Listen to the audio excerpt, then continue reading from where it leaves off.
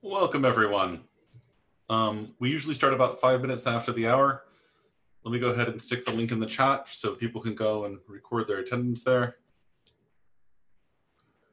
If you could add yourself to the attendee list, that would be fantastic. And then do be aware that these calls are recorded and will be posted up to YouTube.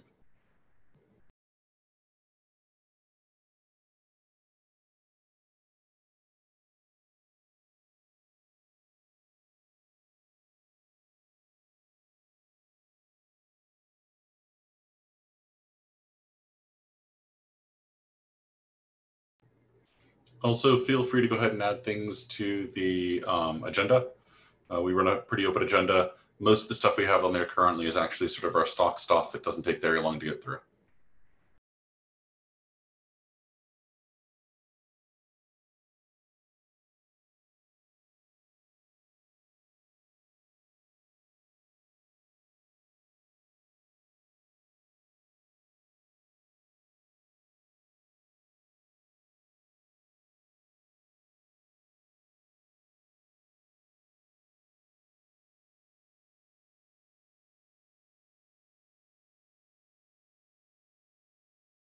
Hello, we'll give it a few more minutes and then we'll get started.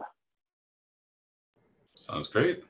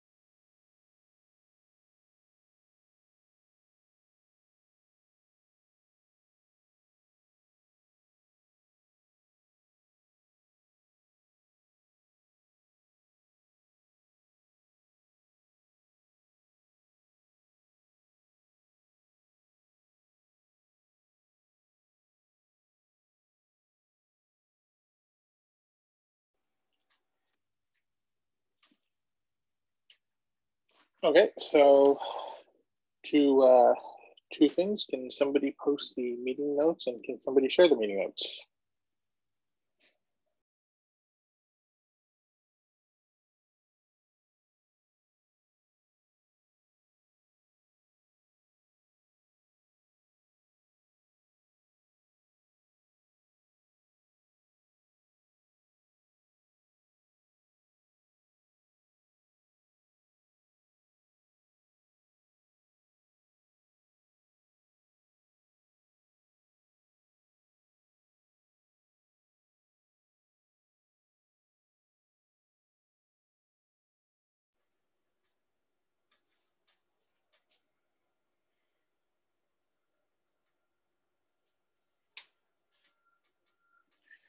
Okay, let's get started. So welcome to the next Network Service Mesh meeting. We have this particular meeting every Tuesday at 8 a.m. Pacific.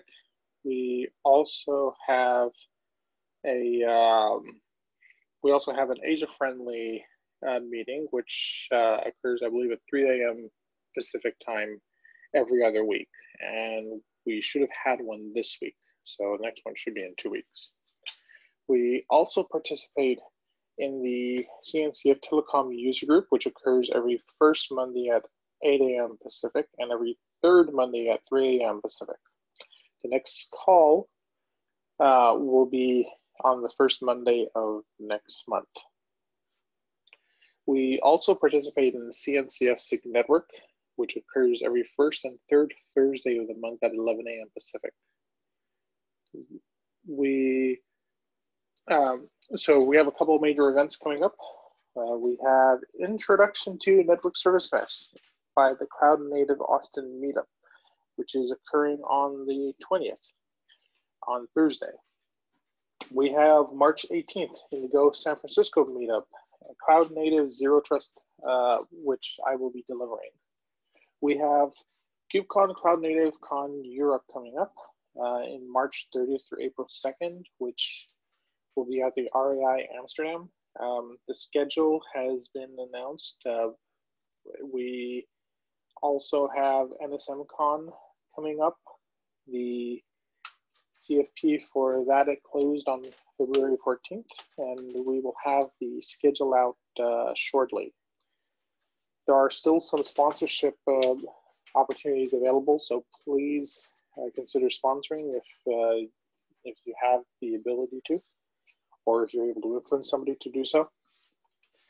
We also have Open Networking and Edge Summit in North America, Los Angeles.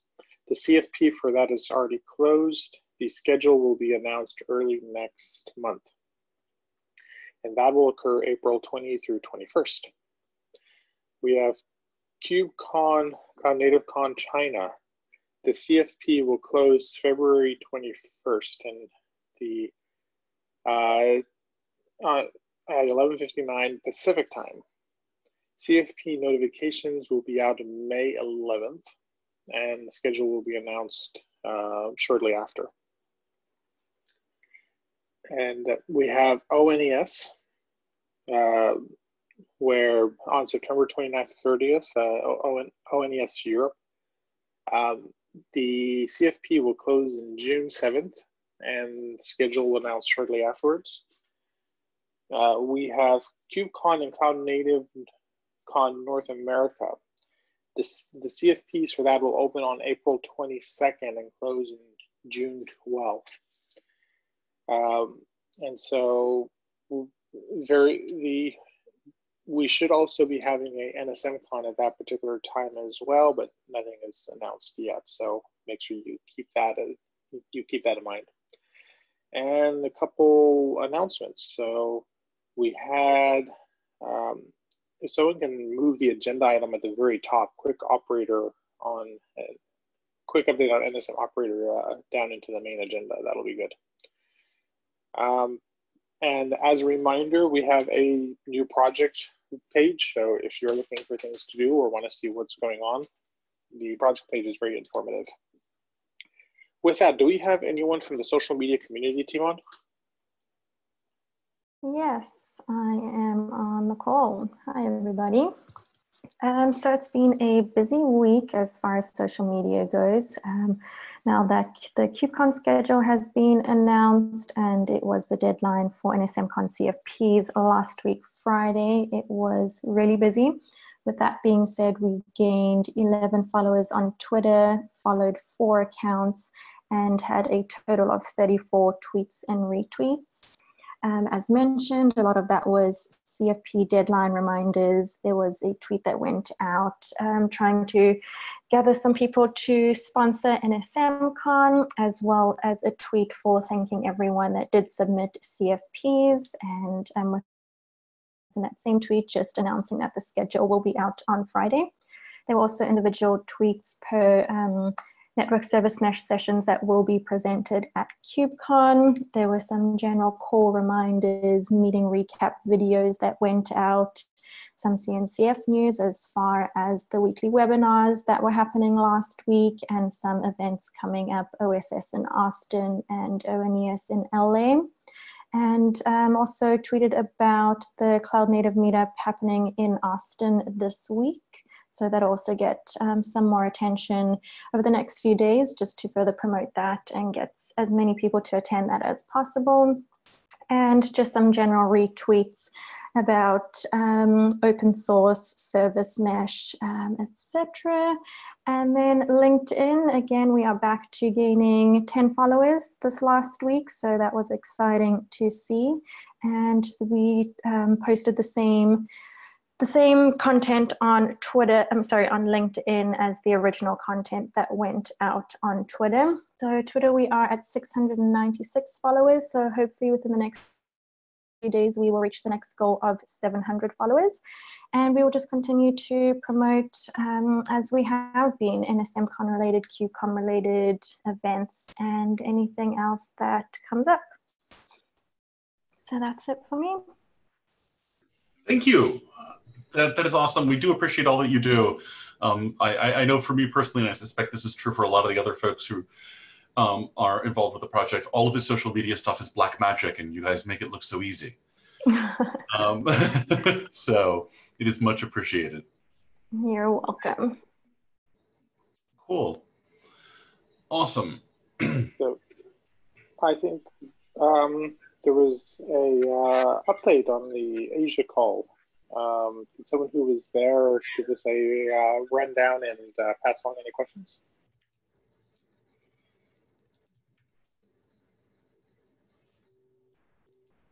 It was just a few of persons, Nikolai and our team, but mostly nothing and nobody from real Asia.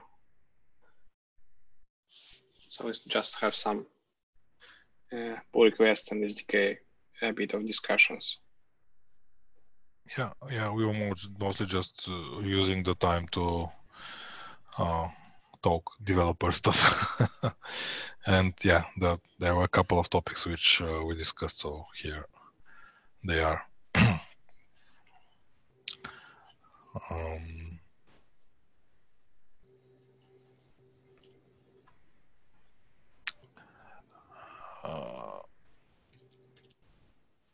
Cool. So is there anything is there anything that you all think need some action in this meeting, or are you all good at this time?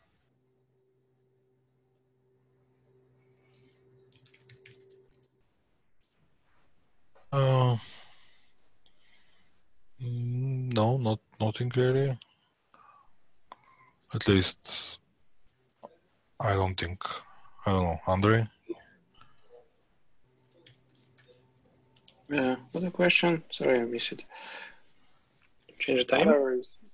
Yeah, I was just asking if there was anything if there was anything that popped up in the last meeting that would be better answered with this particular group, since we have a different audience. But it sounds like it might not be. Yeah, it's cool. No worries. We have an update on the NSM operator.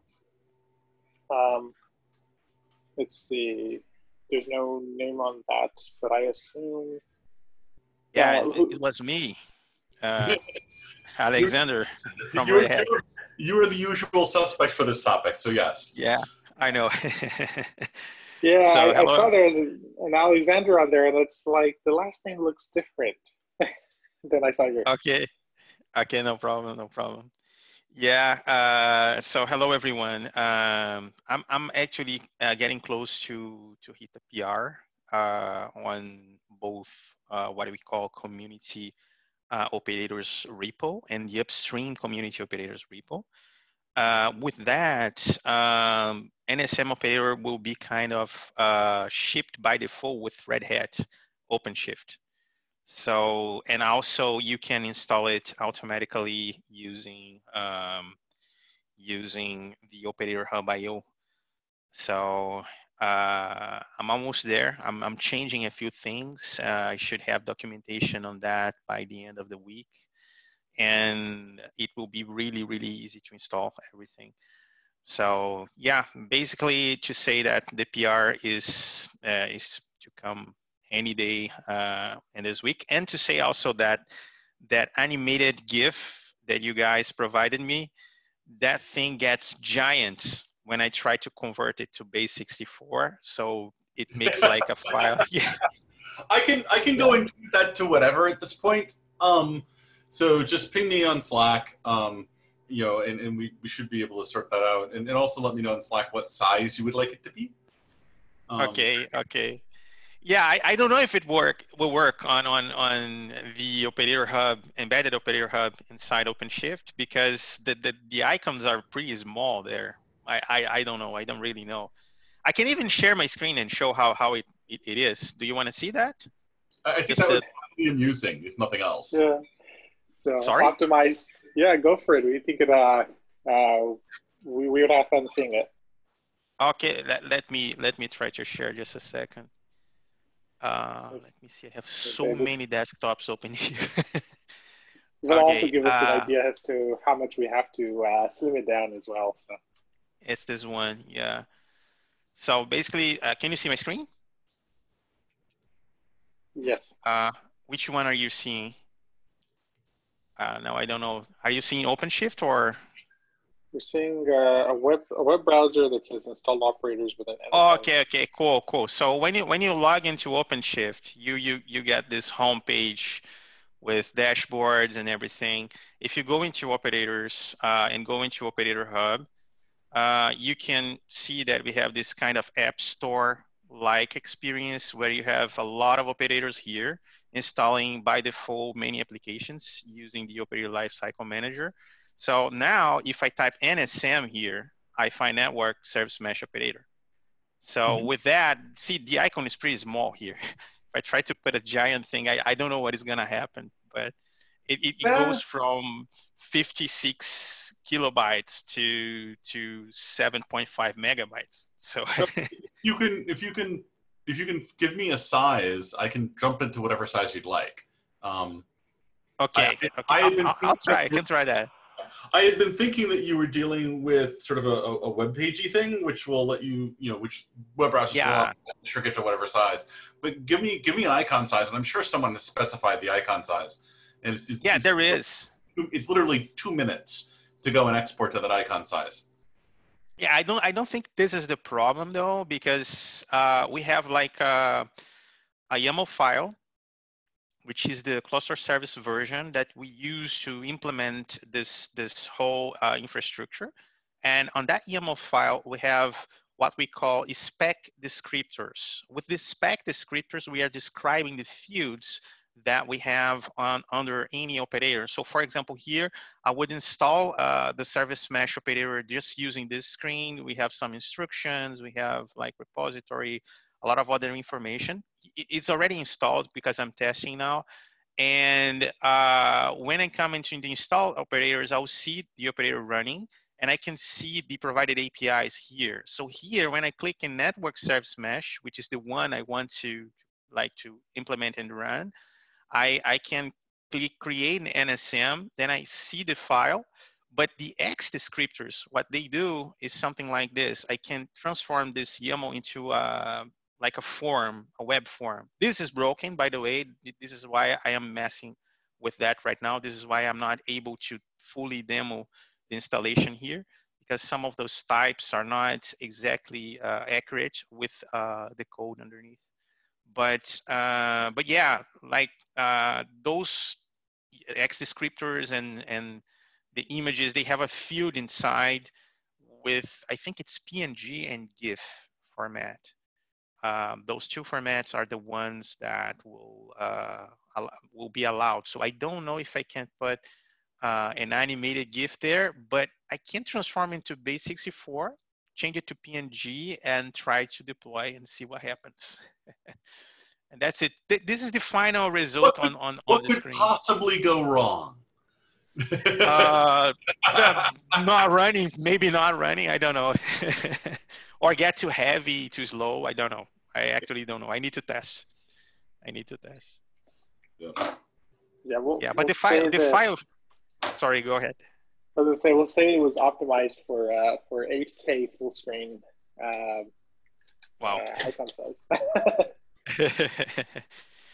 Yeah, I don't know what would happen. I just what I can say is that my VS Code with base64 converted image like that, it gets really slow. So just my VS Code is not, it's not like processing the image, but because it becomes a text file with 7.5 megabytes. So that's my main concern. When I saw that, okay, it will be a little bit weird working with this file because I have content above the image and below the image, and there is tons and tons and tons of base64 code. And right in the middle of the file, yeah, it's kind of hard to manage. But I can try. I can try. Even people in my team, they were curious about it.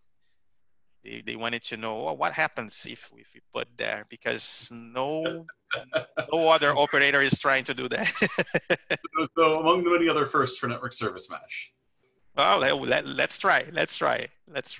But first, I need to fix a few types on those fields, and finally run the ultimate testing tool, the scorecards. That will probably put me into a place where I need to put the status field on the NSM object as a whole. So I'll put a very simple one because in order to be in OpenShift, I need a status field. It's the one that will say, like, when I have something installed, it will give me like, let me bring it back.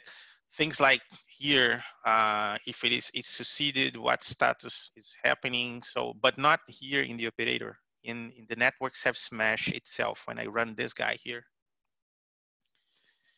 So that's it. We should have a PR really soon. That's my update for today.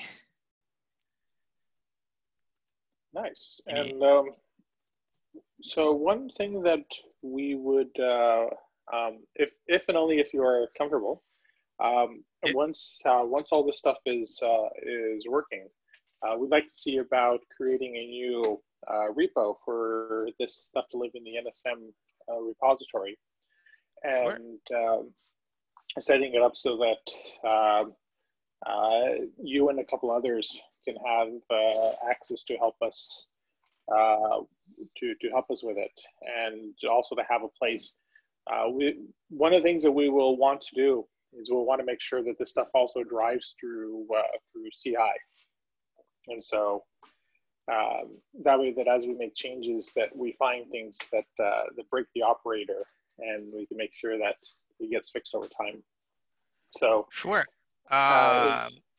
Is this something you'd be interested in helping with? Yeah, sure. I would be glad to have just a fork. If you put on under the NSM org, it's not a problem. Then we can transfer everything to there. That will be a little bit of a pain too, because there is the go path. There are some things that I will need to change, but it will work. We can change everything and put there. And then I just need to fork, and that's enough. I think I can contribute from there and put PRs there and have other people reviewing and everything. And it's cool. It's cool because if we can put more people working on that, that's the goal. Yeah, that'd be fantastic. And so, and that means that, like, we have resources from the CNCF and Packet and a few others who have been very generous in giving us resources to CI these type of things. And so I think this is landing it in the repo and then getting those things wired in, I think is of high value. So we'll start working towards that. Sure, no problem. I hope next week, if I can, maybe even not having the PR, I think next week I may be able to do a full demonstration on that. That will be cool. Cool. We definitely look forward to seeing it. Okay, cool. Thanks. Sure, our pleasure. Okay, so was there anything else on the, or not on the agenda that people would like to discuss?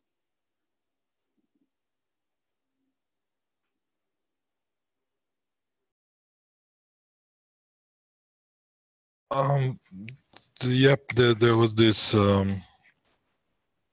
this thing that came up actually in our previous conversation, and I thought that it's probably good to to discuss it here also in front of the work group, and it's more or less how are we moving and what are the actual plans with this refactoring that is going on. I think that it's worth that you know, people hear about our plans and where we are, what we. I mean, we went through the initial presentation about the process, but maybe as a reminder and kind of, you know, intermediate report of what's going on. I guess it will be good to to discuss a little bit about this too.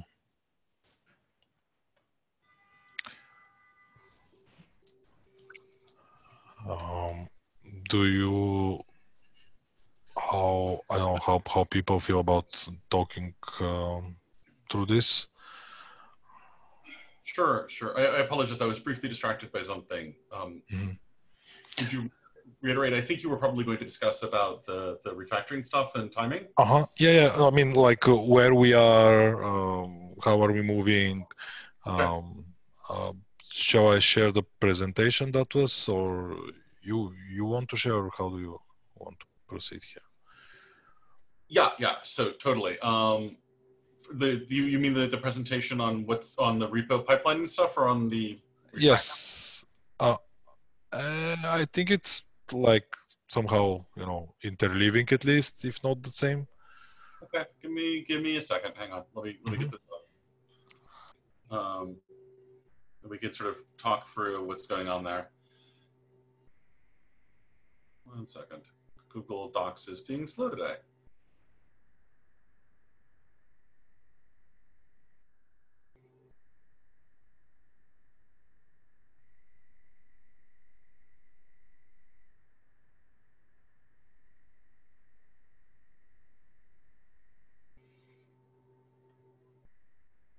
Okay.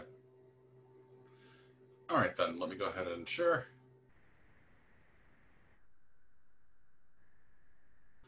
And I'll go through kind of fast. Do ask questions if you have them. We've talked about this in the community before, but I'm very much against the notion that, you know, you should have to attend a community call, or that if you miss a community call, people should. I hate it when people are like, "Oh, we already discussed this." No. We can keep discussing this, right? So on the repo pipelining, this is stuff that we sort of have already started undertaking. So we've got our unirepo network service mesh, and it's gotten to be kind of very large and complex. And the CI for the unirepo is very long, which encourages larger changes, since it takes an hour and a half to run the CI. People don't do smaller things. It also, I think, probably discourages contribution, and it slows development velocity. And if you go look at our DevStat reports, and I can bring them up, you can sort of see that. And then when we originally put this deck together, I'd done sort of an initial proof of concept with some of this stuff. So you had the unirepo. It took about an hour and 20 minutes to run CI. And then you had a pipeline of repos where you had API, which effectively we've managed with GitHub Actions to be able to not only run CI on these, but to auto push PRs to update the downstreams. So API runs, takes about 1 minute and 20 seconds to run its CI. About 30 seconds later, a PR turns up in SDK, basically to update it to where API currently is. That takes about 1 minute and 20 seconds to run its CI. Once you merge that, then about 30 seconds later, stuff pops up in SDK VPP agent and SDK kernel. They can run their CI. And so the total end-to-end, you know, not counting the human review time, ends up being very, very quick in all of this. And so it becomes very, very doable to go through and do rapid development. And so the proposal was that we go to a pipelining scheme sort of like this, where, you know, API has the top level APIs. Those get auto-propagated to SDK as PRs. SDK then can get auto-propagated to either various platform things like SDK VPP agent, SDK kernel, SDK SROV, whatever. And those can all be propagated to a series of commands where each command repo builds a single Docker container for a command. And actually, I just talked to some of this last slide. And then when things merge into the commands, they could then auto-propagate to update a repo with Helm charts or to update an operator repo, which could then run their own CIs on those things. But at the level of Helm and operator, because when you're talking about integration tests, then you're talking about having per platform integration repos like integration-k8-packet, integration-k8-AWS that get fed off of integration tests. And so things propagate through the system. So I want to go and fix a bug in SDK, that ends up being a very quick CI cycle that propagates through the system. Now you may discover that you have a problem downstream. And so we do want to talk about failure detection and remediation. So one of the things that's actually true of this model is that it actually encourages stronger unit testing. But let's say that for the sake of argument, we merge a PR in SDK platform, and that propagates to SDK command. It passes and it gets propagated to the Helm charts and the operators. They go up and they hit the integration, and some platform has a failure. You chase back the failure and you discover that actually it was this change in SDK that caused it. So you fix it in SDK, you add unit tests to make sure we don't have quite that failure again in SDK. The PR merge is fixed, it propagates to the system, and integration gets a PR that actually can be merged and bring it up. Now, please note at each step, we can choose to only merge these things if and only if they actually are passing the local CI. And this has advantages in that it gives us a clean roadmap to introduce new platforms. You just start a new repo. It's got much faster CI experience for users, biases towards catching things early rather than late. And it allows for the formation of sub-communities. So, you know, we've already got sort of some of this going on at an early form around the SROV stuff. Alex, I think as soon as you can find friends, you could probably foment one around operator, that sort of thing. So that's the repo pipelining. Do folks have any questions on that? Is this sort of what you were looking for, Nikolai? Yes. Okay. And where we are right now is we're still getting the pieces put in place for API, SDK, SDK VPP agent, and SDK kernel. So we haven't quite gotten to the command yet, though I'm hopeful we'll get to our first commands this week. So the other two things around refactors was we were talking about moving NSM forwarder to being just another cross-connect NSE.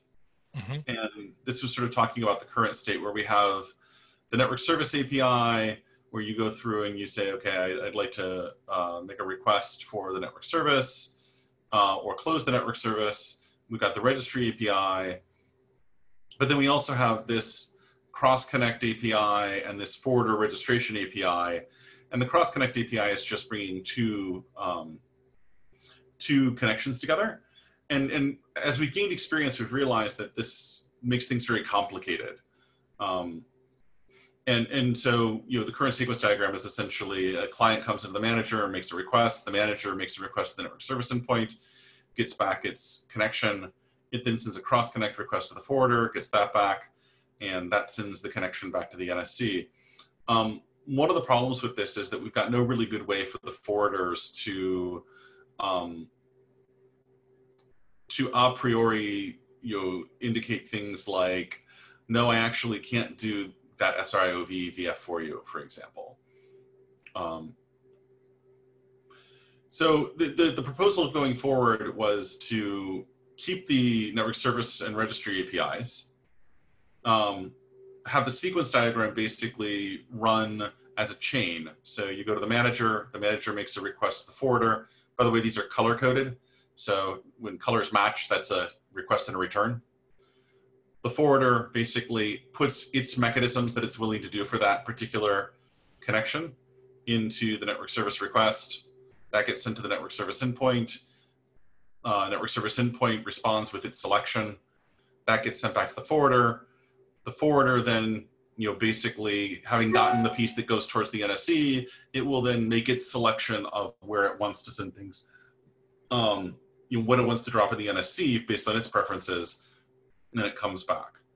And so this has the advantages that it's a simplification. There are fewer APIs, and the forwarder just becomes another pass-through that offers cross-connect as a service. It allows forwarders to do resource reservation. So if I get an incoming request, I can reserve the resource when that incoming request comes in. Then on the outgoing request, I can hold that resource when I send an outgoing request to the service manager, network service manager. And then when the network service manager comes back and tells me what the far end NSE wants, I can assign or release that resource. It also massively simplifies healing because instead of having a bunch of different things we have to do with a bunch of different timers, it basically becomes what to do when the next hop in the chain goes down. And so you also get no special cases for forwarder versus any other NSE, which means you can use common SDK elements for both. So if I'm writing a virtual router, or I'm writing a cross-connect NSE as a forwarder, they're both going to use, for example, the mechanism SDK pieces that are in common. Multi-forwarder simply becomes iterating through the local available forwarders. So you can have local forwarders specific to particular nodes.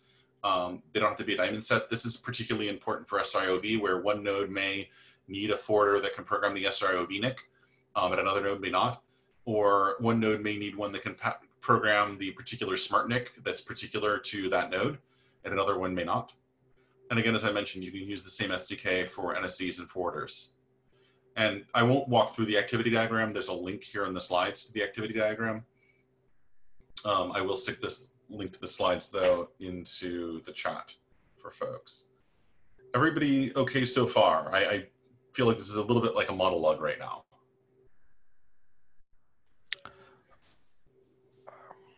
It's not a monologue, yeah. Yeah. So, but this is sort of just setting the stage. And then the path stuff, our healing is complex. As we refactor from the forwarder to cross-connect NSE, we need to rethink the healing because the current healing with lots of timers is rooted in the cross-connect API. And so path emerges from this rethink. So essentially just says, well, we keep network service mesh. We got network service mesh and connection in the API. So the proposal is to keep network service mesh basically as it is, and then introduce a path into the connection, where the path is a list of path segments. And those path segments have tokens, as well as the name of where you're passing through in the ID. And we're also looking at adding metrics to them. And so the net result of this is that you can authenticate at every step. You can authenticate the entire chain.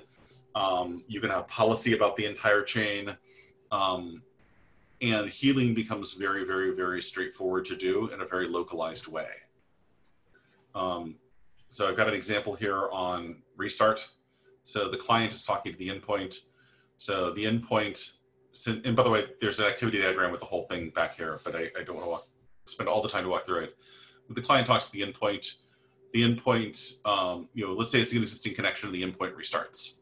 So the endpoint restarts, monitor client gets its connection back, gets its initial state transfer, and discovers that a connection it believes it has isn't in the endpoint, so it simply re-requests it. It's fairly straightforward. On the client restarting, so the client restarts, the endpoint still believes it has a connection. Each path segment has an expiration timer on it. So when that passes, the endpoint basically says, okay, we're done. This also means, by the way, that clients are constantly refreshing themselves and refreshing their credentials and policy. So if, for example, that you decide to change your policy, worst case exposure for someone being in violation of that policy is the expiry timers. After that, everything fixes itself up.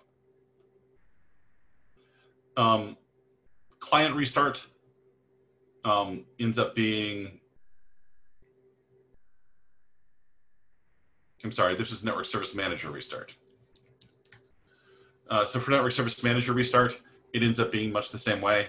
If your Network Service Manager restarts, your client discovers that it wants a connection that isn't there. It actually asks for the connection back, and since it's got the path, the Network Service Manager knows which forwarder to send it to. The forwarder may not even know that there's a problem yet, right? And it goes ahead and sends its request back to the Network Service Manager, who sends it back to the NSC because, again, that's in the path, and you end up being healed. You could also get the case where the forwarder initiates the healing, but I suspect that would be less likely. And so advantages here are it ends up being a simplification because you've got a single behavioral flow everywhere. Robust auto healing is a property of the system. So you can heal if all components but the leaf client restart, which is kind of cool. We sometimes call this KS Gorilla. Healing only flows forwards, not backwards. This is actually really important because if you try and make it flow backwards, you get all kinds of crazy proliferation of timers, and timers are really hard to manage. So we try and keep timers very localized and simple. And also healing is indistinguishable from refreshing your authentication token, right? So what you do routinely works. And so if the question about healing becomes, well, does healing work? Well, we're doing this behavior all the time. It's also more secure. Connections expire unless they're refreshed.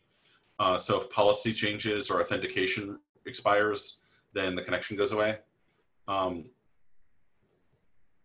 And then robustness. Connections do not get torn down unless they expire. So if the client goes away, well, the client could always come back. And whenever they get around to coming back, we're happy to re-plumb them to where they need to be in the connection. And those are sort of the pieces we've been talking about here.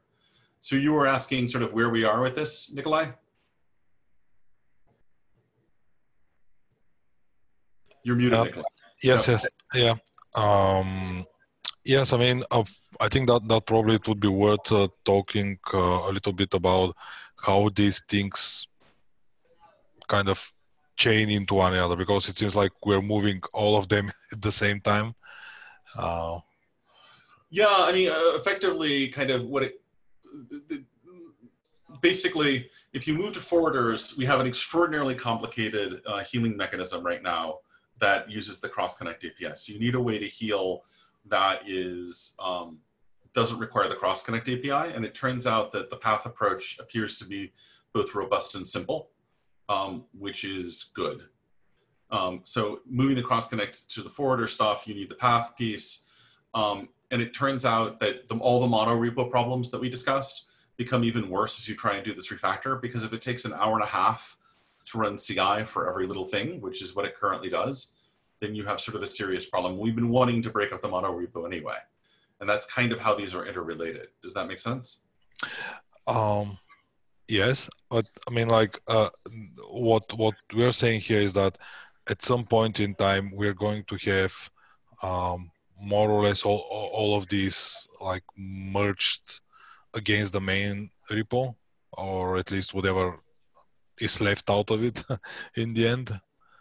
Well, I guess the question is, do we want to continue having a large unirepo with long No. CI?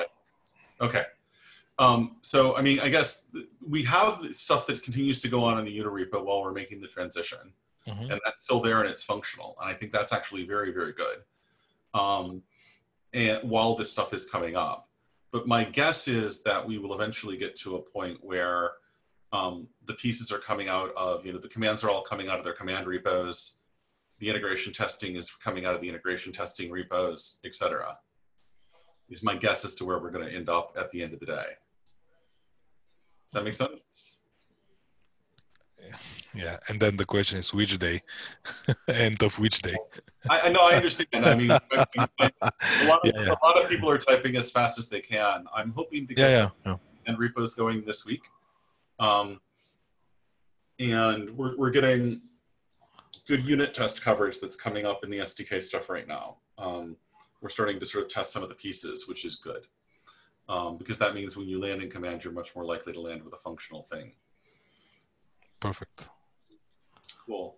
Okay. So one question, perhaps I missed this, is based on how things are currently going. Is it you're either using the old stuff or the new stuff, or is there some form of transition compatibility that's there where, like, maybe I write a new forwarder in the new SDK? Is that easy at this point to integrate with the current monolithic repo NSM that's there? No, because the monolithic repo is still using the Cross Connect API and the healing that was built for the Cross Connect API. Okay, that makes sense. Yeah. So I mean, but it's not like we're saying go stop everything, because quite frankly, if you want to do a new forwarder, and we've had a couple of cases of this go by already, what you discover very quickly is you can learn a lot about the process poking at the monolithic repo. And then we do have folks, and I see some of them have actually turned up now for the call, which is awesome, who are looking, for example, at building the SROV forwarder stuff. And, you know, that's goodness. And, you know, also migrating over and building a kernel forwarder. So that's basically kind of where we're at. I mean, part of the reason this came about was the realization that we have this thing that's working. We have ongoing work where people are doing things to learn how to do, like, for example, new forwarders. And there's no point in halting that learning process, you know, because it becomes fairly straightforward to come and bring that back over here. So for example, the way the SDK is written, if I wanted to write, say, a new mechanism, say a mechanism, I don't know, for WireGuard. Now, I'm going to have figured out a lot about how WireGuard works already, and I can do that either in the monolithic repo or in the new repo. But once I figured out how WireGuard works, all I have to do is write an SDK chain element for WireGuard, and then drop it into the command repo, and suddenly I've got a forwarder that supports WireGuard. Does that make sense? Yeah, and the reason I ask that particular question is to set up the next thing. One of the concerns that people may have is there was quite a bit of work put into maybe creating your forwarder in NSM, and then doing the work to get it migrated into the SDK. Is you know, people may be thinking of it as like a similar quantity of effort, but in reality, and as one of the people who's reviewing most of the PRs coming in, I can tell you it seems to be the exact opposite. So people are having a very easy time in actually implementing stuff in the new SDK, and I suspect that the shifting, like once we get the, like, SROV works with monolithic, and then getting that to work in SDK like we'll already have done the hard work of getting it working. So first, we already have that advantage, and the second thing is the new API is incredibly simple and very easy to test and keep modular. So I want to make sure that people's fears are around this type of thing are reduced. And so I know that it's not going to go away until you see it all work, but you know, definitely. But I definitely feel confident with the current path. And so I think as we get more people ramped up into SDK, we'll see a lot more momentum, just because of the simplicity of the APIs and getting them wired in.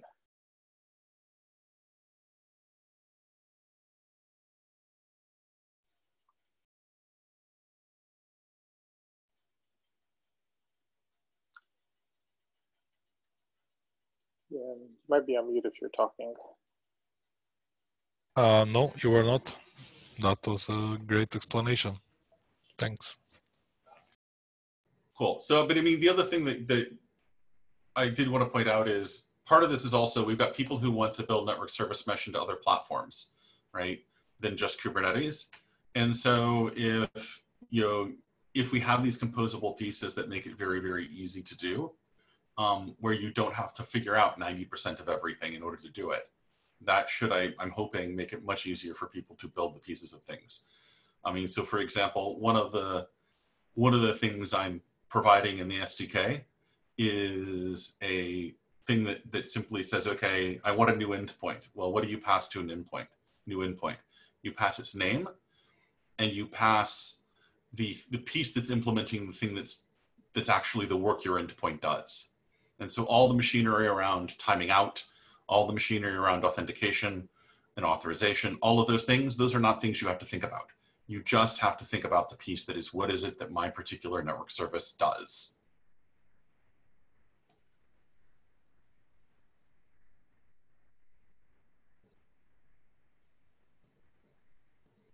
Cool.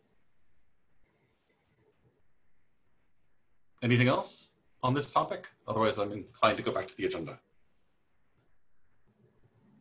I think the agenda was pretty much open after this. Cool.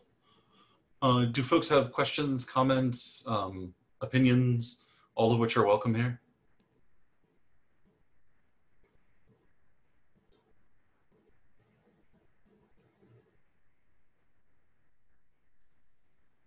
Well, if not, then we will yield back 9 minutes of time, and thank you everyone for attending.